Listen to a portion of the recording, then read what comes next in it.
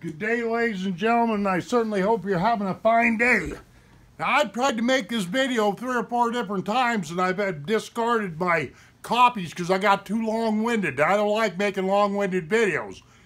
Today is August 24th of 2016. It's a Wednesday, and Governor Steve Bullock, that's spelled B-U-L-L-O-C-K, he's the governor of Montana, is going to be speaking at the Livingston Fairgrounds along with, I think, members of the Fish and Game, and I wouldn't doubt that the Park Service will probably be there and everything, and I have an idea that the main reason why he's coming to Livingston, Montana is because of this fish kill, this gigantic fish kill that we've had on the Yellowstone River. Now, as some of you know that follow my YouTube channel or whatever here, I'm thinking that the Yellowstone River got poisoned, or the Fish and Game Department was playing games with pesticides or something along those lines.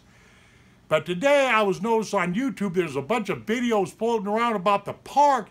There's people putting out videos about the Yellowstone National Park blowing its lid. That super volcano that's there, And I got news for everybody that's listening to this video. How am I going to say this? You cannot predict when an earthquake or a volcano is going to happen with any amount of accuracy. You can't.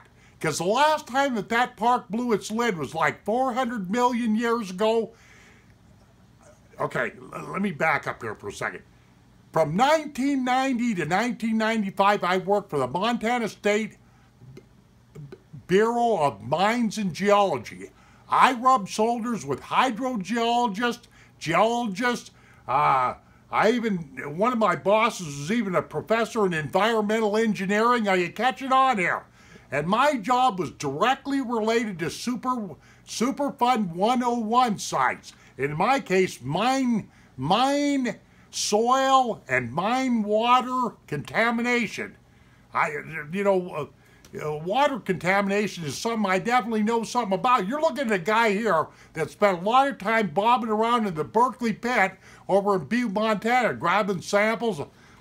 In my day, I must have pumped, 200,000 gallons of water out of there for various people so that they could play their games and test everything and whatever have you.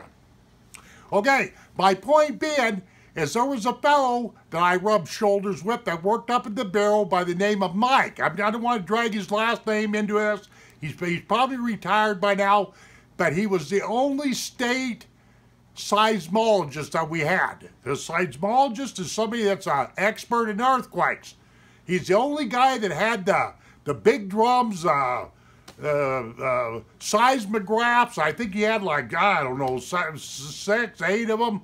And every 24 hours, he had to change the paper on them, and he was truly an earthquake scientist because he shared data with seismologists in Wyoming, Idaho, all over the place. Okay, Mike told me that I don't care how much education you got, I don't care what kind of equipment you got or blah, blah, blah, or whatever have you, you cannot predict with any degree of accuracy when a volcano or an earthquake is going to happen. Now, the only thing I'm going to concede to is because of the instability of the Yellowstone ecosystem, the upper waters of the Yellowstone River, the Yellowstone Lake and like that, because of the aquifer instability in that magma chamber, which is only about 70 miles from where my rear end's sitting, yes, all of this stuff could be contributing. There could be unwanted sulfuric acid bubbling up or too much CO2 or whatever have you. But I got news for you, ladies and gentlemen. That park has been unstable for centuries. Actually, millions of years. The last time it blew its lid was like 400 million years ago. They say it's got a cycle of blowing its lid every, 640 million years or something like that. That's what geologists are figuring. They figure that park has blown its lid 3 different times since the beginning of time. So there you are. If you're watching videos on YouTube or whatever have you, and somebody's predicting that that park is going to blow its lid tomorrow or the next day or next week at noon or whatever have you, they're full of shit. You know, they're just plain and doggone simple.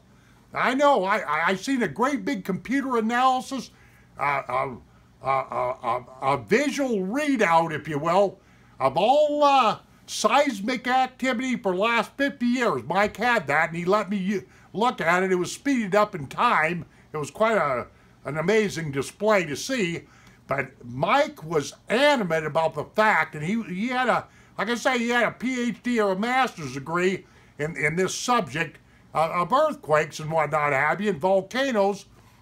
So, but anyway, I just thought I'd straighten this mess out, because the simple fact of the matter is if that park blows its lid there, I'm not going to have time enough to even bend over and kiss my ass goodbye or kiss my wife goodbye or anything.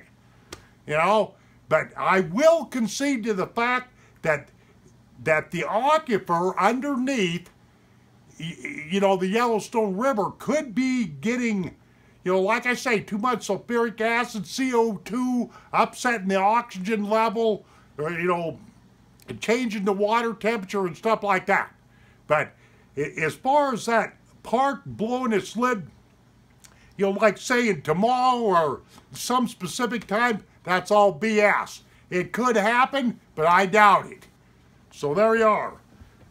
And if Governor Steve Bullock tells the truth tonight in Livingston, it'll surprise the shit out of me. Because the simple fact of the matter is I don't trust politicians and I don't trust lawyers. So there you are. They like to lie. Thank you very much for watching the video.